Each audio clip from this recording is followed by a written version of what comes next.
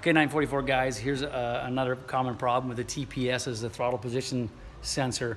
This car was cutting at about 5,800 RPM, otherwise running really well.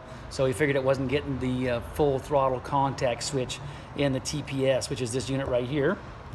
And did a little bit of ohming on the TPS in place, and sure as hell was getting the idle signal coming off idle, but it wasn't getting the wide open throttle signal. So pulled it off, and you can see right here, one of the reasons why these things fail is they get oil in them, and what happens is it's underneath the throttle body right down here on the bottom, yeah, comme ça.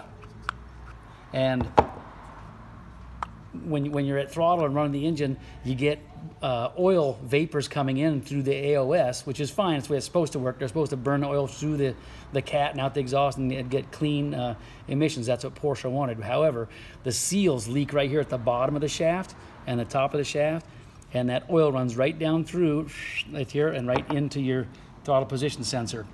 So I don't think that's going to be working too awfully well. This has been sitting for about 30-45 minutes, and that's how much oil came out of it.